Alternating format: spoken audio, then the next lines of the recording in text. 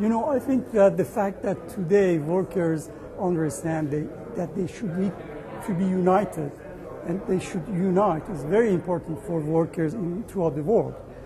As a matter of fact, the world transnationals, the multinational companies have their possibilities to put in competition workers throughout the world.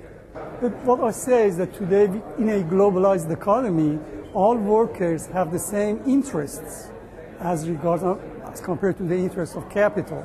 And it is very important from this point of view then that workers be together to have demands vis-à-vis capital. Now, what is important today is that unemployment is rising in all sectors of the economy and in all economies, or in all countries. For example, OECD forecasts show that, according to the OECD, unemployment will be doubling this year. And